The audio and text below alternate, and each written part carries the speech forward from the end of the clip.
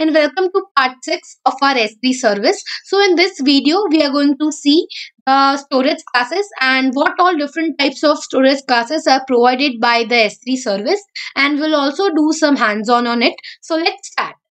So now let's take some introduction of our S3 storage classes which are provided by our S3 service.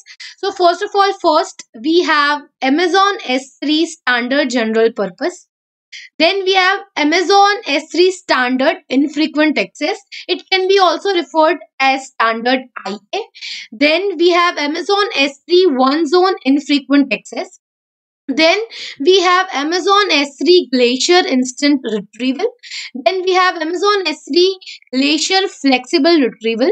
Then we have Amazon S3 Glacier Deep Archiving. So we have three flavors of the Glacier storage classes. And lastly, we have Amazon S3 Intelligent Tiering. So these are all the storage classes which are provided our S3 service, and we are going to learn each and every storage class in a very detailed manner. So before deep diving into our types of storage classes, first of all, let's clear some concepts of durability and availability. So durability is referred as how many objects can be lost by the S3 service. So let's take an example that we have 10 million objects uploaded into our bucket. So we can assume that one object can be lost every 10,000 years. So this service is highly durable, and the percentage is 99.99% durable. So durability remains same for all the storage classes. So all the storage classes are highly durable. So next term is availability. So it is referred as how readily a service is, and it varies in different storage classes. So all the different storage classes have different availability. Let's take an example that we have S3 standard storage class and its availability is 99.99%. So it can be said that it is down for only 53 minutes every year. So that's very good, and the ratio in percentage is 99.99%. So now let's move to all the storage classes and deep dive into all of them. So let's go. So now let's start with our very first storage class, which is S3 Standard General Purpose. So this is the basic storage class, and it is 99.99% available. As I told, it is down for only 53 minutes every year. Next, it is used for frequently accessed data. So if your data is going to be frequently accessed, then you can use the Standard General Purpose storage class. It has low latency and the throughput is very high. Then last, it can bear two simultaneous facility failure. So these are all the main important points of our Standard General Purpose storage class. So now let's move to the second storage class. So next storage class is infrequent access. So if we have the data which we know that it is not going to be frequently accessed, but when it is needed to be accessed, the access should be very rapidly, then we can use the storage class. We have two different types of infrequent access. First is S3 standard infrequent access, and second is S3 one zone infrequent access. So in standard infrequent access, the availability is 99.99%, and the use case of it is disaster recovery and backups. So if we want to do the backups, or if we want to save our data from the disaster, we can use the storage class, which is S3 standard infrequent access. Then next we have S3 one zone infrequent access. Here the availability is less compared to the standard one, but the durability is 99.99% in a single availability zone. If the availability zone is destroyed, then the data would be lost. So the use case of this storage class is that we can use it to store secondary backup copies of on-premises data. So we have two types of infrequent access, and we have seen them in a very detailed manner. Now let's move to the third storage class. So let's start with the S3 Glacier storage class. Let's take some introduction that what is it and why it is used. So first of all, it is a low cost object storage. It is meant for archiving and backupping the data. So if you want to archive or backup your objects, then you can use this Glacier storage classes. You need to pay price for storage as well as the object retrieval cost.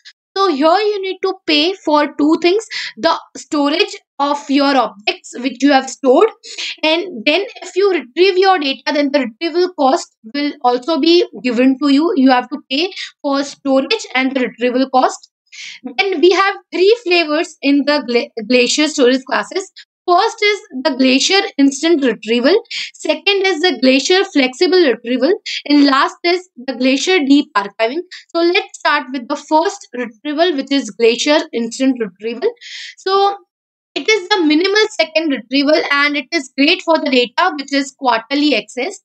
And the minimal storage duration is for 90 days. The next storage class is S3 Glacier Flexible Retrieval. Here we have three different types of flexibility available. First is the expedited flexibility. In this flexibility, we will get our data back within 5 to 10 minutes. And second is the standard one. In here, we will get our data back within 3 to 5 hours. And last, we have bulk flexibility, which is a free flexibility.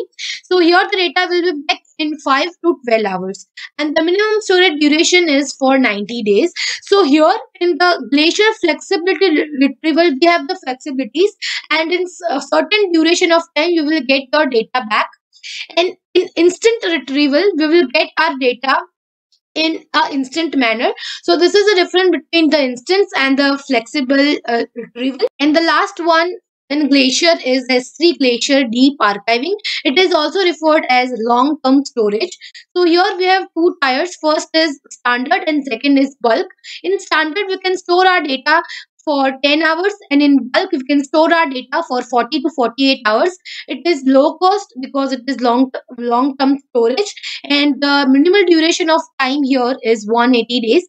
So these are all the three different flavors of Glacier storage class. First is the instant retrieval, second is the flexible retrieval, and last is the deep archiving one.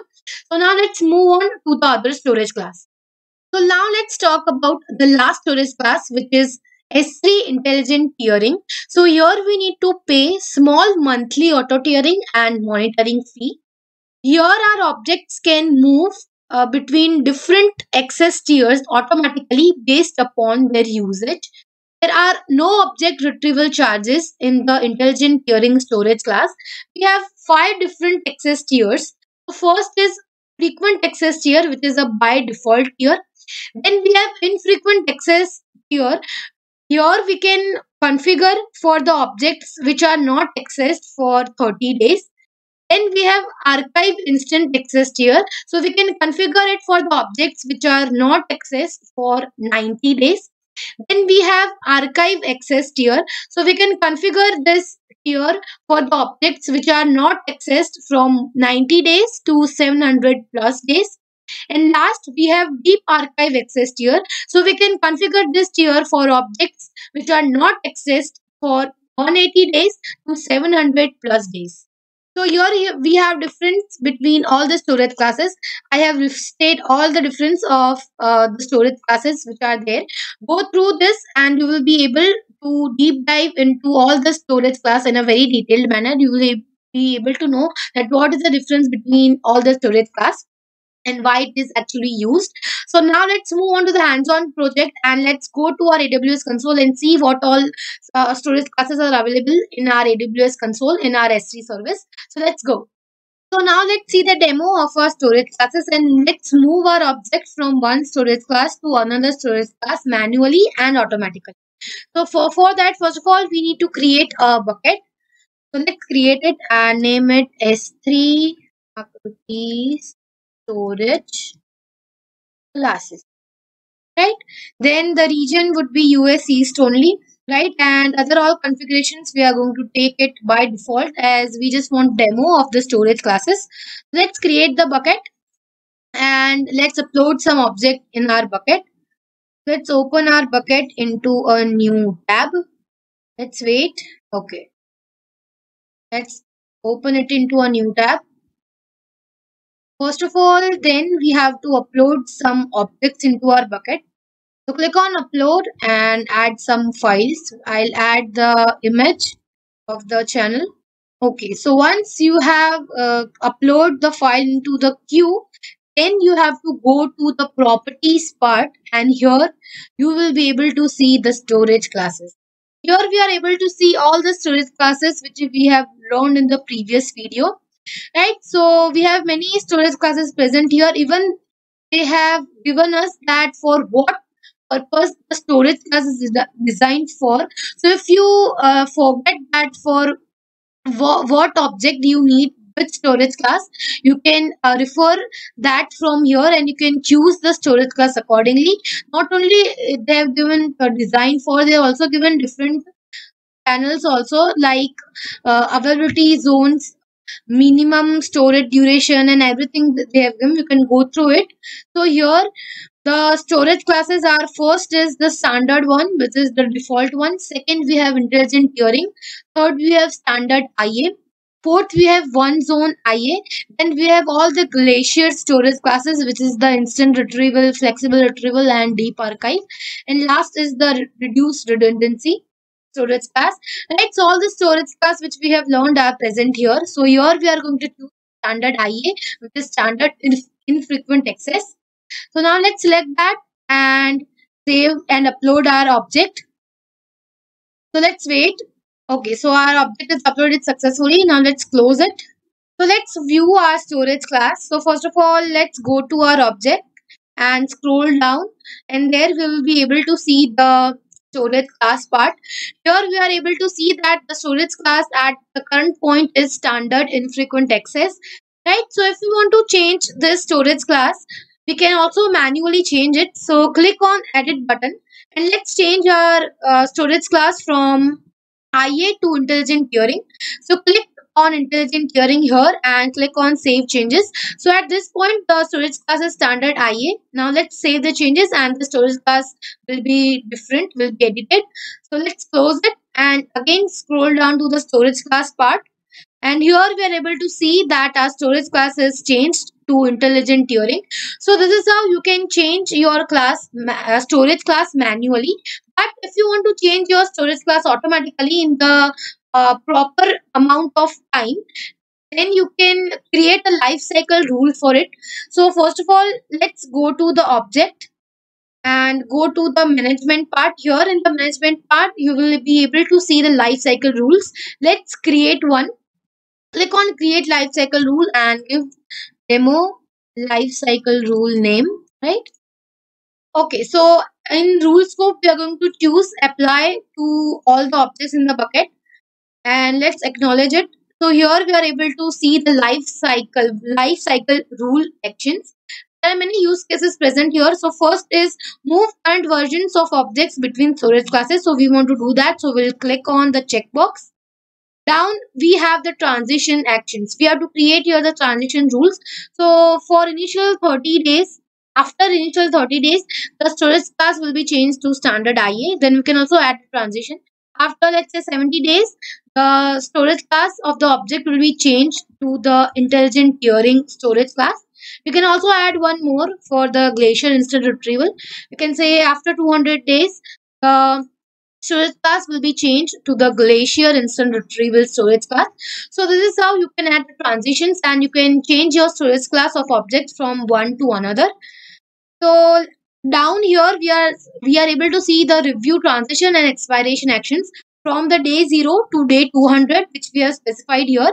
So at day 0 to day 30, the objects will be uploaded, and after day 30, the storage class will move to standard AI. After 70 days, the storage class will move to intelligent tiering, and lastly, after 200 days, the storage class will move to glacial instant retrieval. So this is how you can create the life cycle rule and you can move your objects storage class from one to another automatically. You can do it both way, manually and automatically, but of course automatically is more better than manual. So that's it for the video. Meeting you in the next video.